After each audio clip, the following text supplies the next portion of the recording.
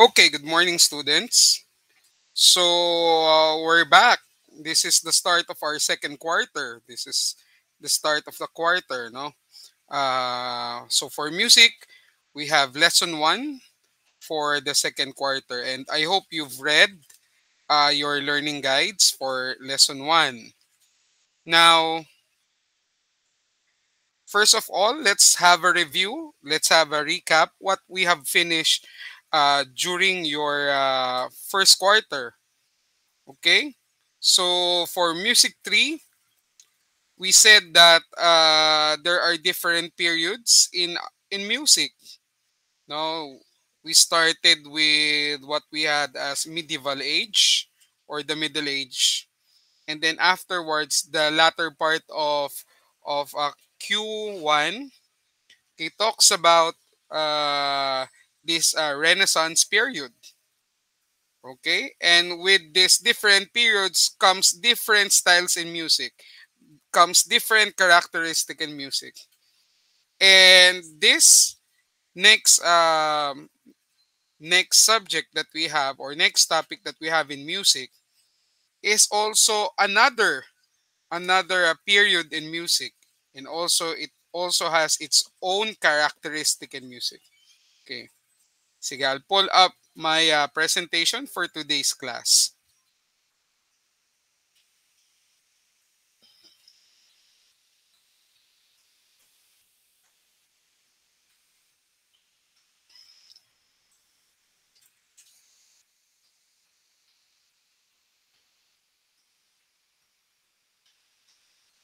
Okay,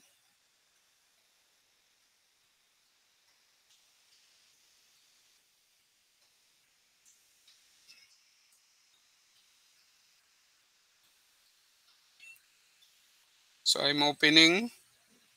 I'm sharing my presentation for today. Okay, so for the second quarter, the first topic is all about Baroque period. No, so this is brief historical background of music of the Baroque period. Okay, next slide. So as I said, we started with this is the timeline of music, and we started with the Middle Age or the medieval age that came first before the Renaissance period. And on the latter part of the first quarter, we started also with we've talked about Renaissance period.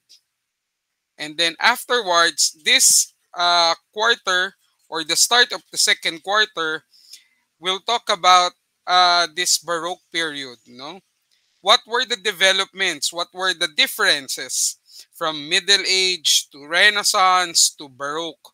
No, ano yung pinagkaiba-iba nila? Why do they need this periods pa? No, because each period has its own characteristic in music. Each period has a development in society, and that's what we'll talk about today. Yeah, next slide. Now, history and developments during the Baroque period. So what happened during the Baroque period? We said that Renaissance period was the time of reconstruction. No, Renaissance period was the development, no? Kasi we started with the Middle Age, no? Nawasak lahat, and that was the Dark Age, no? Culture was broken down or was shattered because of war, devastation, and the Renaissance period they picked up themselves and started constructing again. Okay, and then afterwards, what happened during this Baroque period? No, okay, let's first see where did this Baroque name came from. Okay, Baroque from the Portuguese word barroco, meaning an oddly shaped pearl, has meant bizarre, flamboyant, and elaborately ornamented.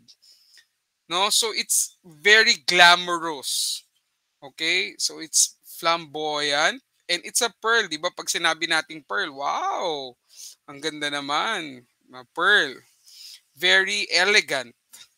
Okay. After the Renaissance period, such style was preferred especially by the aristocracy or yung mga mayayaman. Louis XIV of France held his events in the Palace of Versailles, where grandiose and impressive Baroque paintings and architecture, with hired musicians playing on the background, symbolizes royalty, wealth, and power. Wow. No? So, after the Renaissance period, they continued their development. Okay, and now we have what we call as aristocracy. No, the aristocrats, and these are the wealthy people during their time. No, ito yung mga mayayaman na tao during their time. And this is one of the examples of the painting during the Baroque period, the one that you're staring at right now. That's an example. And look how very detailed, no, the painting is.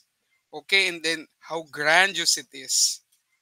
Okay, so yeah, you know. And I would like you to hear an example of Baroque music. Okay? Sige, pakita natin to. Let's have this. This is one example of music during the Baroque period. No, I think you know this. No, but this was made 1600s or 1700s. But until now, the students of our time knows this piece.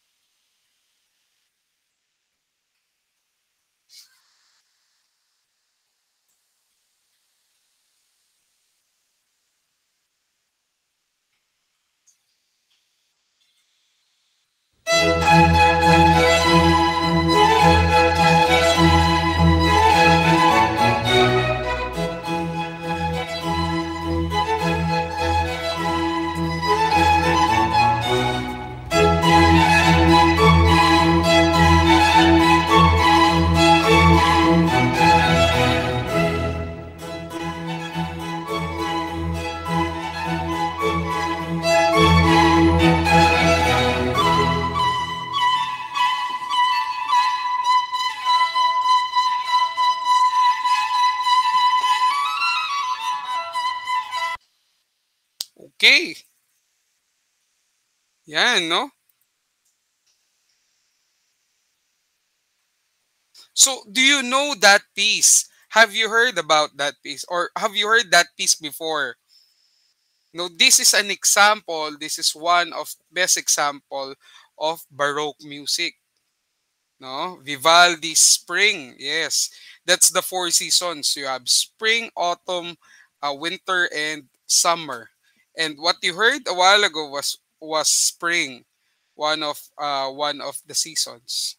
Okay, and this is an example of Baroque music. Napaka okay. Sige, I'll ask you. What can you say about that music? Say before I give my comment on that music. Sige nga. Okay, can you give? Can you if you can uh turn on your microphones, you may chat it in your chat box. Sige. Okay. So I'll give my comment or reaction on that piece. Ano, it's very very elegant, no? Pag pinakinggan mo talaga siya, uh I think 3 or 4 times I've heard it in an actual gathering, ano? An orchestra was playing or an ensemble was playing that piece. Wow, ang ganda. And yung dating nung meeting or ang dating nung mga ano na yon, ano, it's very elegant, it's very formal pag nadinig mo yung ganon. When a symphony orchestra plays pieces like that, it's very very formal and it's very parang grandiose. No, so this is the impression or the feeling that I uh, I felt when I was hearing this piece during in a gathering. Okay, so yan, that's an example of a baroque music. And ano nga bang sabi nila, no? They want it, the people during that time, they want their music to be grandiose. It's very impressive. No, yan ang baroque music. No, tapos na sila dun sa time na ano na development eh. Ito further, no, upgrading in another level, kumbaga. Okay? Next. So what else happened? It seems to be a requirement for the rich and elite class to employ an orchestra, a chapel choir, and an opera singers. Isipin mo kung gaano kadami yon, no? Especially when they have their gatherings and events. No, they have their own orchestra, they have their own choir, and also they have their soloist singers. The number of members of these groups depend on the royal court's wealth. Isipin mo na lang kung ngayon mo babuuin yun. How wealthy are you? No, how wealthy are you? Because during this time, no, pag sinabi mong aristocrat, hindi yung ngayon makita mo lang yung bahay maganda. O yung mayaman naman yon, no? Nakita mo yung kotse niya, ah naka Montero Sport. Wow. Montero Sport, no? Mayaman na agad. No. During their time when they tell you that you're an aristocrat, parang mga siguro 20 ang kotse mo. Or siguro you own probably 5 helicopters, parang ganon. No? And that's how rich they are during that time. No? That's why they can employ this orchestra, these musicians, this choir and opera singers or their soloist singers. Okay? Kaya ang mga musician during their time, it's in a pedestal. No, ibang klase yung treatment, ibang klase yung tingin. No? Why? Because this profession is not for everybody. No, this profession is not for everybody. The musicians are very very selected only. No? Kokonti lang kasi sila during that time. But during their time, pag sinabi mong musician ka naman, ay, ibig sabihin, you're close to very perfect. Ibig sabihin, you're very good in what you do. Your skills are really updated or your techniques are very advanced. You know why? Because this musician applied for positions. No, this musician applied for positions as court musicians, no, court musicians or the aristocrat musicians by taking examinations, submitting their composition and some non-musical requirements like forced marriage, you know. Uh even it, even it's not related to their skill, no, kailangan no, kailangan pa. But nakita niyo yung requirements to be a musician. It's not just you can play an instrument or you can just play one song or two songs. When you say you're a musician, you're very, very good. And when they employ you, the aristocrats employ you, it means that you're really worth it. You're really worth it because they pay you a big amount of money to be their musician. Okay? So you have a lot of requirements also. Next. What else? No, the musicians during their time are hired by aristocrats or wealthy people dahil wala namang radyo nun eh. No, wala namang radyo. So you can hear only music when these wealthy people gives you the go signals. Okay, orchestra, play music. And they cannot record it. No, they cannot record it. They just hear it, and then afterwards, it's done. You cannot record it. You can put in Spotify or iTunes. Wala, hindi. Okay? Ito live lang. After nung live performance, that's finished. Hindi mo na madidinig. And the version that they do, iba yung version ngayon at saka iba yung version sa mga susunod na panahon pa. No? But aside from the wealthy people, who else have these musicians? No? The answer is the church. Kaya nag-flourish yung music sa church during this time. No? Baroque period also had, aside from the wealthy people, the church also flourished with music. Now, the churches were also grand, that aside from an organ and a choir, there was also an orchestra to add music to the churches or music to the church masses. Now, sino nagbabayad nito? Eh di yung mga churches nila ang nagbabayad. Now, where do they play? They play during the mass. Wow! You go to church and then the music is performed by a symphony orchestra. Wow! We did that, no? When I think in there's a place here in Batangas that we went, no? During our music festival, we had to play the whole mass. No, I'm a member of the orchestra during the time. Yan, no?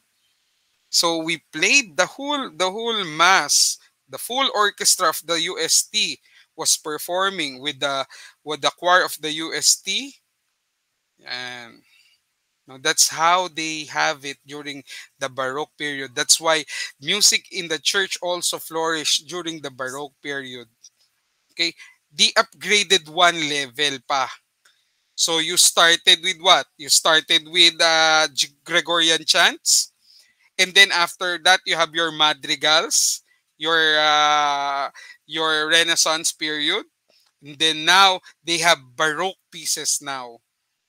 Okay? They have this what we call as Baroque pieces. Okay. So, now for the ordinary people, it was only during church services that they were able to hear music, since there were few concerts available for them and they were rarely invited to the royal courts. So treatment like this did not stop them to love music though. Musicians also often played with amateurs like a music get together in private homes. Okay, no? The ordinary people, the peasants, only hears music when they go to church, because very rare that they can go to a court or to a house of a wealthy person, no, para makapag-socialize or para makisalo dun sa kanilang feast, no. That's very rare, no. Kung aristocrats lang ang nag-uusap-usap, or if you're a wealthy nobleman. Okay? So sila-sila lang yung magkakasama. So saan na ngayon yung mga tao? Paano ngayon nila nadidinig yung music? Now that the church comes in. Okay? Pag pumupunta sila sa misa, they have church masses. Now they hear this symphony orchestra playing. Okay? And sa mga musicians naman, it's not just only the rich people or the church. Meron din kaming tinatawag na jamming. Nagja-jamming din kami, no? And I was talking to the Brab people. Jamming naman tayo during the club fair. I'll bring my instruments, and then they would also have their different instruments. Jam lang. That was what they were doing also during their time. 1600s, 1700s. They were jamming also in a private home.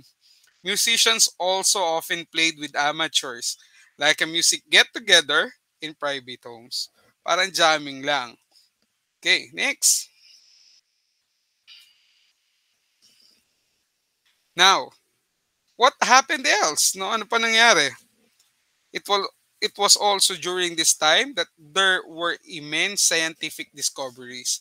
And sabi nga natin, they further upgraded it, no? One level up pa. If they started with the development in the Renaissance period, they're upgrading it one step up during the Baroque period. And more discoveries was done.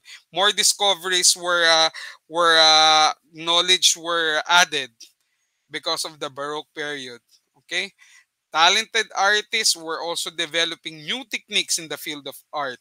Thus, it is not surprising that the music created during this time, despite being forgotten until the 20th century, became a favorite to many music lovers. Baroque music began with the first attempt at opera in Italy and ended with the death of Johann Sebastian Bach. Okay. I think this is one of our this is one of my recordings when I was in Bukidnon. We This is the last night that we have. I studied in Malaybalay Bukidnon for I think 1 month. It's all about liturgical music. You know, I was a scholar of our church. They sent me there to further study liturgical music. And this is after 1 month. This is our last night. No, so we had a gathering, and our teacher said, "Ryan, can you please play a Baroque piece?" Sabi ko, "Sir, okay. Game, give me the piece and I'll play it." Okay, so I hope you like this, and then can you please give a reaction later on after this video? Sige.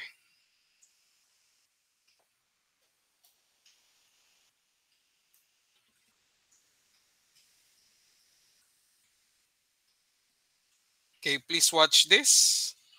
And then later on, can you please give your comment?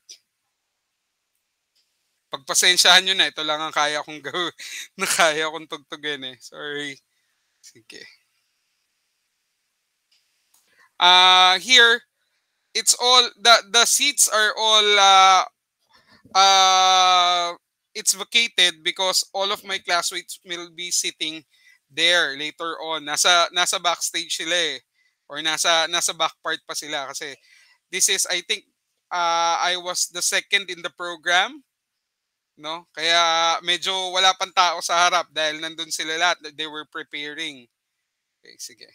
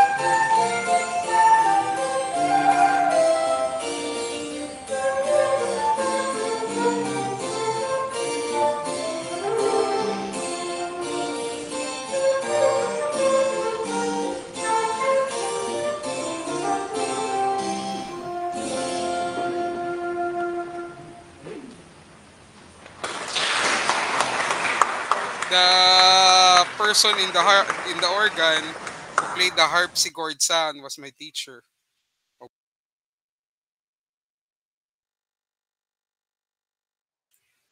Can. Okay, let's go back.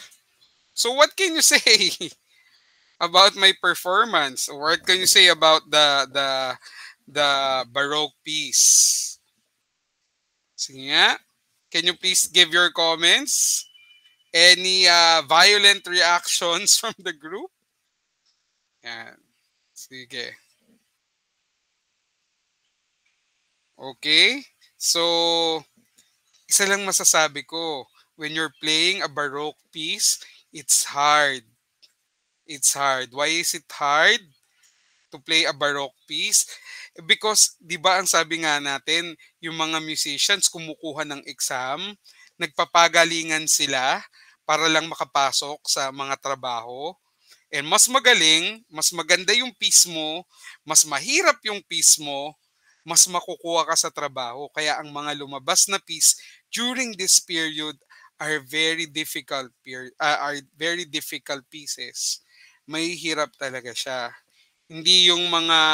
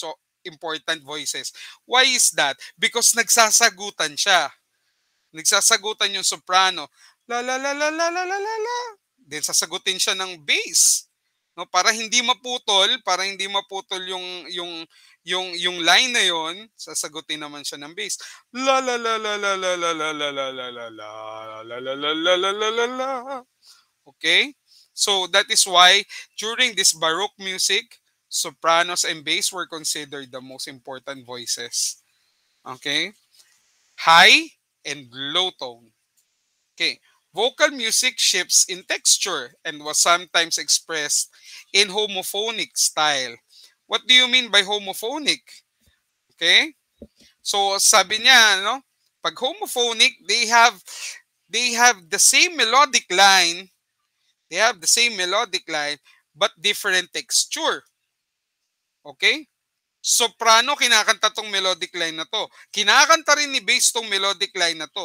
Pero iba yung texture nila. Si bass, makapal na makapal yung tunog. Si soprano ay manipis na manipis yung tunog. Pero isang melodic line ang kinakanta nila. Okay? Next, back pieces lean toward polyphonic texture while Handel's preferred a contrast between polyphonic and homophonic. So, pwedeng maraming melodic lines na pinagsasama-sama, pinagsasabong-sabong nila, no? This is the style of Bach. And then Handel, no, between polyphonic and homophonic. Sometimes maraming melodic lines, minsan isang melodic line pero different texture ang lumalabas, no? These are the styles that they have, or the different textures that they produce, no, in their compositions. Yan. Now, chords and the basso continuo. Ito yung sinasabi natin kanina, no? Pag sinabi nating sige, let's read first. Chords became an important part of pieces during the Baroque period compared to the earlier times where the concern was on the individuality of melodic lines. Okay, dito na nag-start yung chords, the triads, no? Sige nga, sample nga kayo ng triads. Ano ba yung mga triads natin? Yung mga chords natin? O pag sinabi natin C chord, ano ba yung triad na nasa C chord? Or pag sinabi nating D chord, ano ba itong mga ito? No? Yan. The interest in chords gave way to the most characteristic features of Baroque music, which is an accompaniment called basso continuo or figured bass. Okay? Ito yung saluhan ng soprano at saka ng bass. Parang may continuity, no? So yan, no? So kung ginawa ni soprano ganito sa higher register, sa high pitch, sasagutin naman siya ni bass sa low pitch, pero same melodic line din yung gagawin. Okay? Then continuo is commonly played by at least two instruments, okay? Keyboard instrument and a low melodic instrument such as cello or bassoon. Continuo. Okay? So parang ito yung ginawa ng high pitch instrument, sasaluhin naman siya ng low pitch instrument na ganun din yung gagawin. But magkaduktong silang dalawa. Magkaduktong. Continuous nga eh, continuo eh. And it offered to highlight the bass part in compositions aside from giving a constant movement of chords. Yeah, next. Now, word and music. Etong sinasabi lang naman ito eh. Do you remember word painting? Now, word painting, no, in Renaissance period. No, sabi natin yung word painting. Pag sinabi mong heaven, heaven yung word. So yung pitch niya papunta sa langit, papataas. And when you say hell, mula mataas pababa naman yung pitch niya. That's word painting. Okay? So they usually use this daw during the Baroque music. For example, no, heaven is set on a high tone while hell has a low tone. So they use also this word painting during the Baroque music. Next. Okay. So we're here in the synthesis now. No. The Baroque period, which flourished, this is the timeline from 1600 to 750, was famous for its grandiose, extravagant, flamboyant, dramatic, and energetic spirit with a diverse style of expression. Because the musicians were at a competition with each other, with others, to be recognized by the royal courts, they made sure to create masterpieces that stands out from the rest by making their pieces glamorous in its forms. It's not only glamorous but very skillful and difficult, no? Para masabing wow. There's always a wow factor. Now, the royalty demanded spectacular entertainment as this represents their wealth, power, and fame. Thus, if anyone can hear Baroque compositions in the present day, the one thing that could come into the mind of the listener is that it sounds so luxurious. Okay, talagang very grandiose, no, ang mga Baroque music performances. And kasi nga, because the musicians are now competing with each other, no? Laban-laban na yan, no? Pagalingan na yan. Diyan lalabas yung kung gaano ka skillful or kung gaano ka kagaling. Yan. Okay. So with that, I'm ending my sync class for today. I hope you learned something, about this the Baroque music. We'll still further study Baroque music during the course of our second quarter learning guides. So this is an introduction to Baroque music. So thank you for listening. Thank you for attending my sing class for today, and I hope I see you again. I hope we'll meet each other again on my other sync classes. Okay? Okay, thank you and good day. Bye bye.